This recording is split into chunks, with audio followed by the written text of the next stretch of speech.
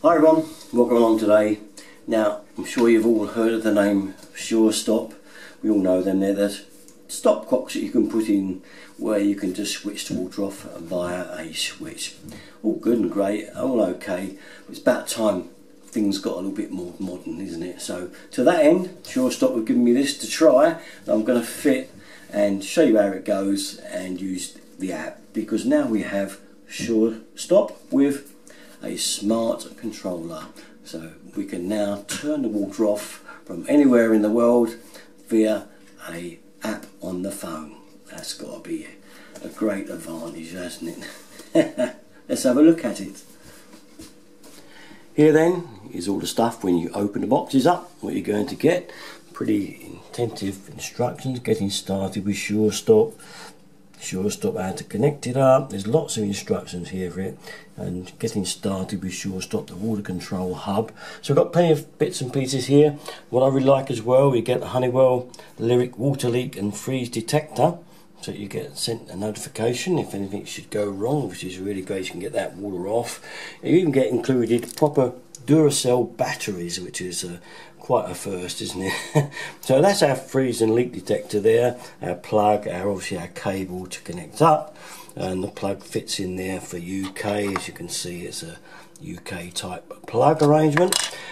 We have here obviously our router, there should be with a little aerial on her, and our actual tap, and obviously the water controller here. This is run by batteries obviously, and they're the ones there, but I do like the fact they are all included. And here is our connection cable for the tap itself. So pretty all-inclusive kit, and I think what I like about it is kind of made to be fitted by the amateur, so it should only take around about an hour. That's what I say, as long as you can get to the pipes. But we've also got a little thing in here, the box. You can see they're quite explicit instructions on how to do the thing itself. It's just fairly quick, and I'm going to take you through fitting this one anyway, and we'll see quite how easy and it is to set up and get it working. So first thing to do, connect the hub. Okay, so this is quite easy. Just connect the lead, F-net lead out into your other hub, hoping of course that you have got a spare port on there. You will need to have one, okay, and obviously you may need a longer lead than the one that's supplied. Do check with that as well. Simply put it in, it configured pretty quickly. The flashing light means that we're all ready to go there. Then all you got to do is pop online and create your account. Next part of the job then, I guess the trickiest for most of you, but Surestop have tried to make this as easy as possible, giving you everything needed to fit the valve. Now, here's under my cupboard sink where most of you are probably going to find your taps. There's my stopcock there. Now obviously I'm going to cut that copper tube there, and you actually get the amount that you need cut out by Surestop, which is 34mm. So you know you've got to cut a section of pipe out to fit that valve, and 34 is around about there somewhere. So before you do anything, of course, let's turn the main water off via the stopcock, and don't be tempted to change your stopcock for this. I think they're always better to keep your main one beneath this valve as a fail safe. Okay, so don't replace the stopcock, just put it above and we'll be all tickety-boo. So we'll get the water off next. Okay, just drain everything once the water's off. By that I mean open your tap and let any dead water come out. Okay, so there's not too much when you cut through the pipe underneath. When you cut through underneath, there will be some dead water there, so I'll show you that in a minute. So do have plenty of old towels and stuff handy to catch the water as it comes out. So put a mark where you want the bottom cut of the tap. Measure 34mm up with your tape measure, and you know, well, I've just put a rough mark there, I know how much to cut out. That section there is going to be where the valve is going to sit over, so it will push down to there and up to there. Obviously the hard part is if you've got any planer tap to push it all back together again. You might be better off, if you haven't, seeing if you've got an elbow up here or something, you can undo that way and pull it out to give you some movement. That's probably the hardest part. But usually there's a poly pipe on the end of this tap going down to the floor, which gives you a bit of leeway to be able to pull the pipe down and fit it in to the actual Surestop. best thing to use when cutting your pipe is the old tube cutter like this. Okay, you can get it in and just slot it over the pipe. As I say, don't forget when it's cut through, there's going to be a bit of water drop down there, so don't forget that. But that's the handiest tool for cutting the copper pipe out. Okay, once your tube cutter's bit, hopefully start to cut round. Nice and easy. When it's near the end, I kind of let what dead water there is slide out slowly. Okay, here comes the dead water. And there we go, we cut through. Hear that go? We're clear, we're done. That's the first chop done. We cut the next bit off. There we have our piece of copper out ready. So we're now ready to lift the pipe out of the way a bit. Hope we've got a bit of movement and get the valve on. As I was saying, most pipes that come onto the stopcock at the bottom are polyplastics. You can get this bit of movement like I've got here, which is really going to aid putting that valve on. My valve is going to be up like that, and because it's fairly close to the deck, it's going to be a bit awkward to get those in. So I'm going to put mine in the end connections now of the valve before I actually fit the tap. That, of course, is your choice. It depends what room you've got when you fit yours, but bear in mind the flow is going upwards. You've got to come up from the bottom. Just a little tip.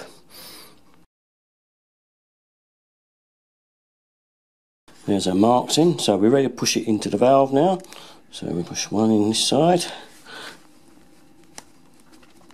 She's well in. One the other side.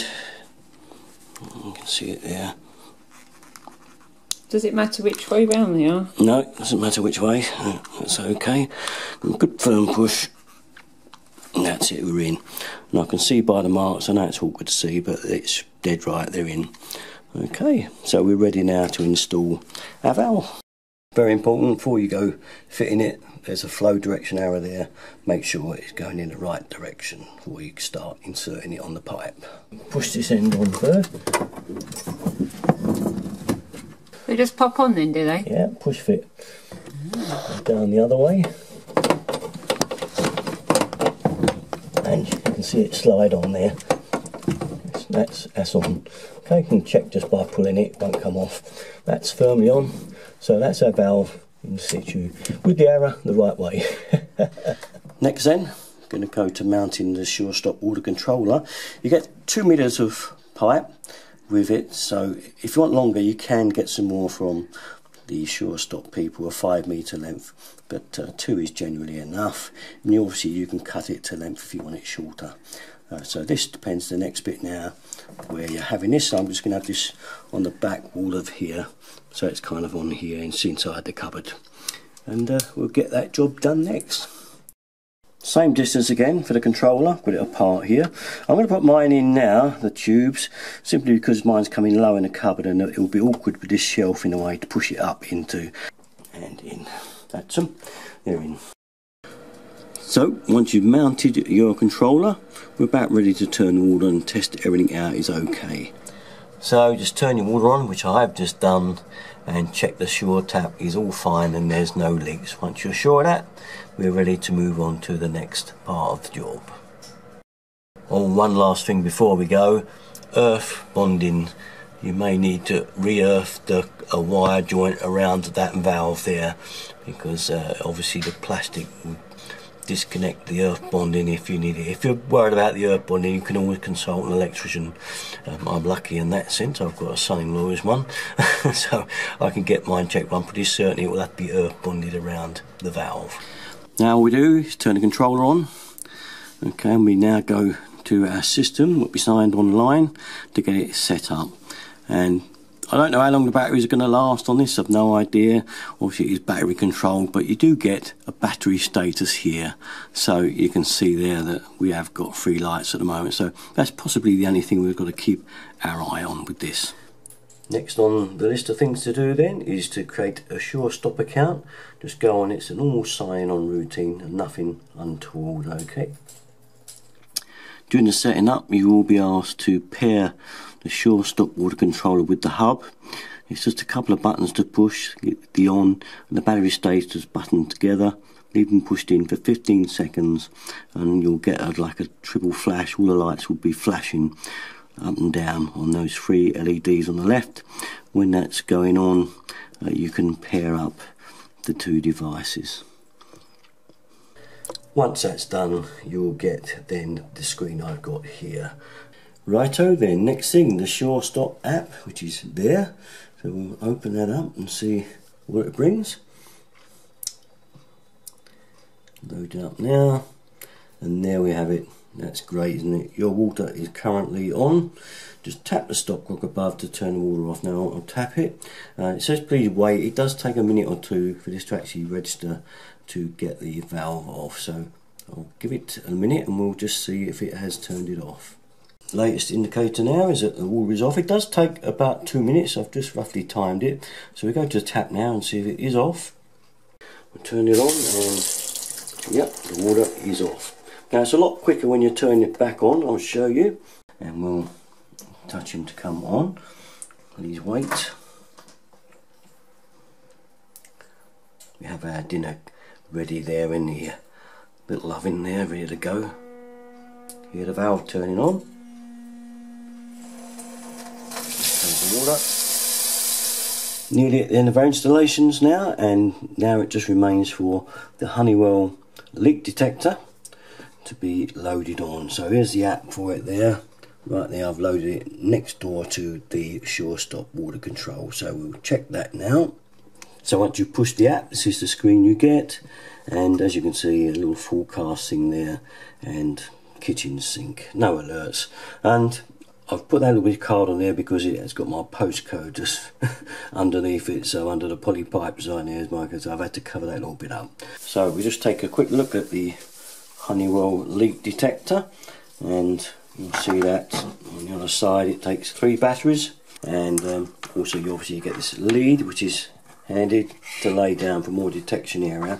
It goes in the bottom of there. Just take that plug out and stick this lead in, and you can lay it down on the floor, maybe put that on the side of something, and it won't get immersed in water, because if it gets covered in water it will obviously not work anymore. But obviously your leak detectors are these 2 pins here which come through the case there and there once it's on. But as I say, if you use the lead, you get a little bit more leak detection because it has to cover that probe there, and once that's connected you'll get an authorization of a leak. And that's how it works in conjunction with your Surestop tap, so that you can be notified to get the water off.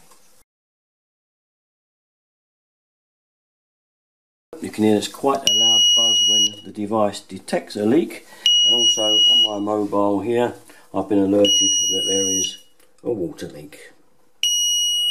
I have checked actually the facts and information on the water leak detector. It's a freeze pipe detector as well, freezing conditions, and you do get 3 years life with the batteries on average.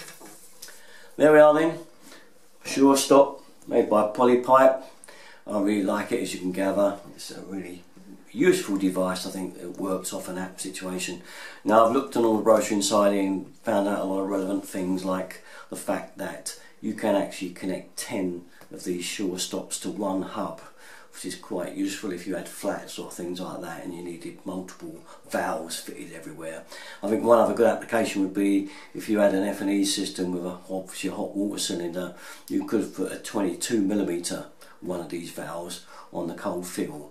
If you placed it near the bottom end of the cylinder, you'd have the required pressure, which has got to be a minimum of 0.5 bar. Okay, so any other useful things? I think with this, I did think of one actually, really useful thing. Now, if you've got young teenagers, you know what they're like in the morning. They don't get out of the shower, do they? They go in there and the thing's running, and you can see the water running and the boiler's running, and you think, well, great idea. Turn it off. Get your phone out. Turn it off. What'll happen? There'll be a scream from the bathroom. Dad, the water's gone off. And you can say, oh, forgot to tell you the water company are doing work down the road. Any old excuse. and then that's it, they're out. Just do it a couple of times. They might cut their showering time down a little. Who knows? Very handy though, another good use for it. Okay, so anyway, that's it. As you can gather, I do like it. It's all great, it's all working, and with the leak detector as well, a good idea. What can you do? Can't go wrong. Anyway, that's it from me. Great stuff. Thanks for watching, and I'll catch you next time on the channel. You know where to go, Derek and 33. Thanks for watching, everybody. Bye bye.